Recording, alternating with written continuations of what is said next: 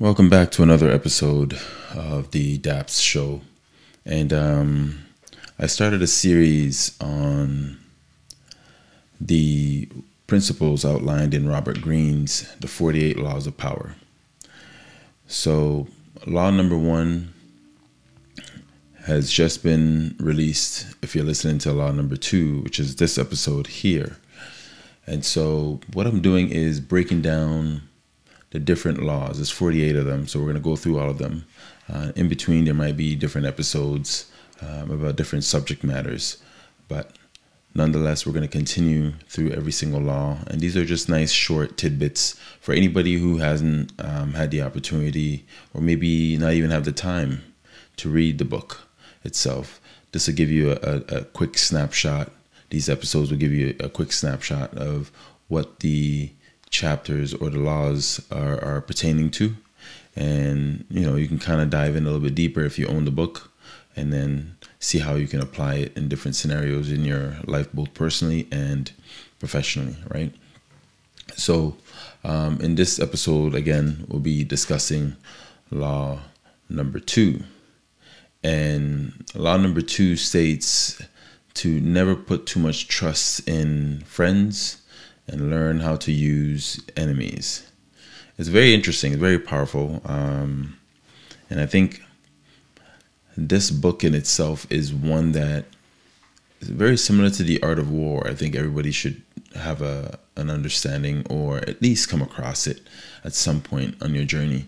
It'll really enlighten you in different ways, and also give you a different perspective on different people that you might have in your life. Right? Now, the law states that the more trustworthy friends you have, the less you can actually trust them.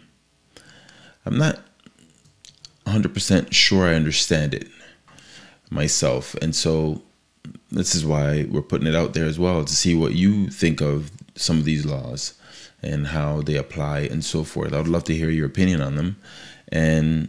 But nonetheless, they are intriguing, right? The concept of, if you have a lot of trustworthy people in your circle, the less you can actually trust them.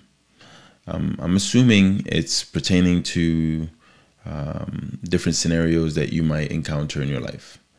I'm assuming that based on what it is that you're going through, some of those people may not be around, or they may not be the most reliable sources that you can count on.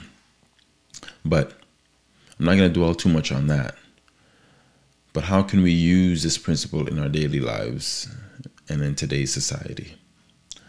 So law number 2 is all about understanding the importance of self-reliance and not becoming too dependent on others. And I think once you have that concept and a grasp of it, then you'll be able to appreciate what it said before about having too many trustworthy people in your circle. I guess if you're reliant on yourself majority of the time, then you don't have to depend on people as often. And because you're not dependent on others as often, you're not going to be disappointed as often. And you probably heard me say this before, right? So it's about understanding the importance of self-reliance. It's also about understanding that friends can become complacent, and sometimes they will take your trust for granted, while enemies keep you sharp, right? They keep you sharp and on your toes. Why? Because they're unpredictable, and you know that they are not for you. So you have to be on your P's and Q's around them. Whereas when you have friends, oftentimes they are for you. They're rooting for you, so much so that they don't necessarily remind you that you have to keep driving forward. You have to keep pushing forward. You have to keep aspiring for more. Sometimes they get you to the state where you become complacent in your own drive, that you don't think it's necessary to want more or to try and achieve more. And they don't keep you on your toes as much, right? So you have to keep that in the back of your mind. Now, I want to share a few examples with you in the business world. It can mean not becoming too reliant on one major client or partnership. And this is a lesson that obviously we all learn at different stages in our lives, and instead diversifying your sources especially when it comes to income. So that's one aspect. In a political setting, it could mean not becoming too reliant on one political party or alliance, and instead building your relationships with multiple groups, right? It's all about diversification. Now, real life examples I want to share with you are some folks that you have heard of. You don't necessarily know personally, neither do I, but we know a gist of their story enough to talk about or use them as an example. In the tech industry, you have Elon Musk, right? He has multiple companies. You have SpaceX, Tesla, and so forth, right? There's so many others that I'm not even aware of. And the latest acquisition, is Twitter, right? But the two companies that I mentioned were initially heavily reliant on government contracts and funding, right? Trying to get, certain things passed and funding to get this off the ground and so forth. But, as the companies have grown and become more successful, Musk has diversified his revenue streams and reduced his reliance on government contracts. And because he made that move, it's allowed him and the companies to become more sustainable, more successful, and, they can actually sustain themselves for a longer period. Now, let's look at the entertainment industry. We're going to talk a little bit about the Queen Bee herself, right? Beyonce established herself as a solo artist after being a member of the Destiny's Child. Now, a lot of you may not remember that group, but that was actually a really dope group, right? And I want to, shout out to Wyclef for bringing us Destiny's Child there and whatnot. But this move of Beyonce becoming a solo artist allowed her to diversify her income streams and become more self-reliant. Has she remained in the group, and there's any turmoil within the group, that would have kept her in that bubble as well, which means everything that the group endures would come to her, which means everything that she does would have to be split 3-4 ways, right? Obviously, you have to include managers and so forth, but this is what self-reliant is about too. Now, let's make a jump into the sports industry. Michael Jordan, we all know that name is synonymous with Jumpman, airness, name it, The Last Dance. So basketball was his thing, right? And he's known for obviously being brutally competitive. His spirit was just unmatched. Never will be matched, I don't think. And he always sought to improve himself by competing against the best players, even if they were on the opposing team or even on his own team. No one got a break, right? This drive to constantly improve himself and the willingness to compete against the best helped him become one of the greatest players of all time, right?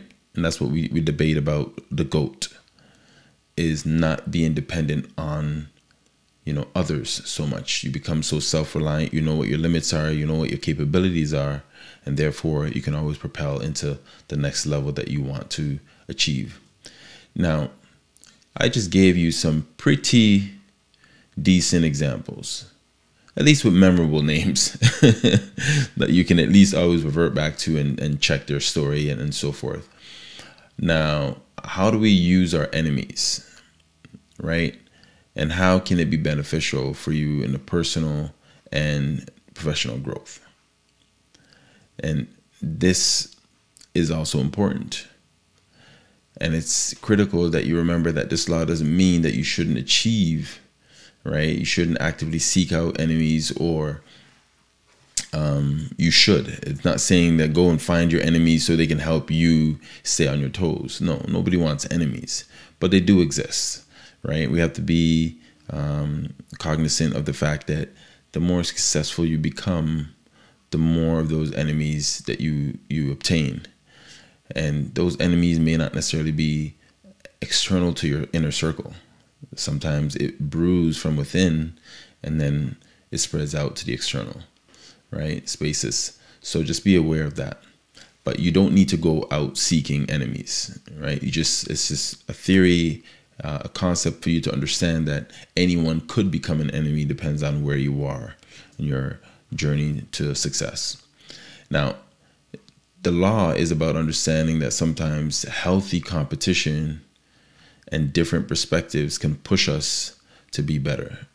It can also push us to achieve more.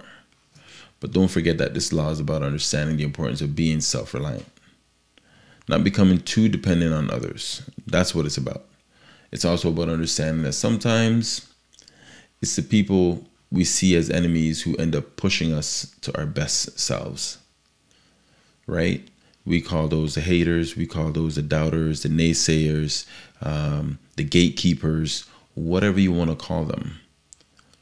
But they, in fact, propel us to seek more and challenge ourselves and push ourselves to see the better version of, the person that we are or want to become. So nonetheless, as many of us may have enemies or haters, you still need them. And it's important that you recognize them and let them know that you appreciate them for actually pushing you to become the version of yourself that you're satisfied with. So that's really what this law is trying to illustrate. That you can see yourself as someone that you can count on, that you can trust and depend on. Not so much the people or the resources that are external to you. A lot of the most powerful resources are coming from within. So allow yourself to tap into those and utilize it to your advantage. Now, I hope that you gain some value, insight about law number 2, which is never put too much trust in friends, and learn how to use your enemies and how it can be applied in both your personal and professional settings. I want you to remember that by being self-reliant and not, becoming too dependent on others, you can actually push yourself to the better self. I want to thank you for listening and tuning in every week. I hope you appreciated this episode. And until next episode, love, peace, and nappiness.